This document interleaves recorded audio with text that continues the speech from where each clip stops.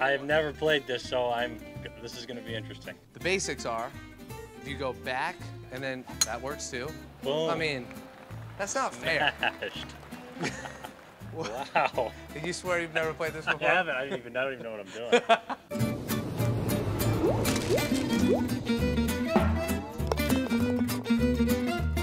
Here we go. Straight away, let's be great.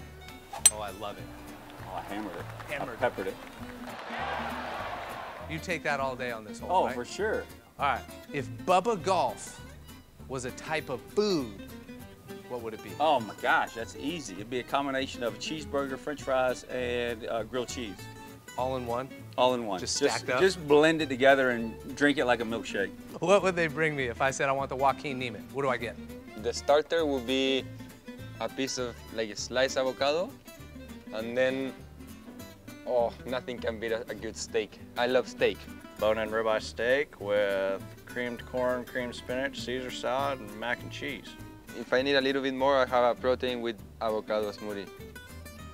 Some kind of chicken and rice combo. All right. Yeah, Can you cook it?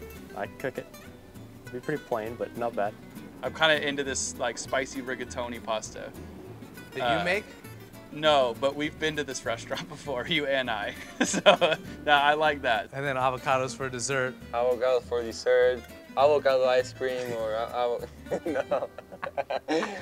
Have you ever done some kind of fad diet where all of a sudden you only ate something crazy, like only fried mayonnaise balls and celery? I did no carbs for 2 weeks once. I was just eating like cold cuts out of a bag, and it was horrible. Well, I had to stop because it was too brutal. What's the one food you hate? Just won't eat. Vegetables. I'm a meat and potato guy, bud. I mean, if it doesn't have cream or something that's not good for you, I'm probably not gonna eat it. Talking about fourth meal, late night. Fourth meal. 2 in the morning. Oh, 2 in the morning, tacos. Best thing to eat in, like, you know, especially after drinking or if you're a little bit hangover, is tacos.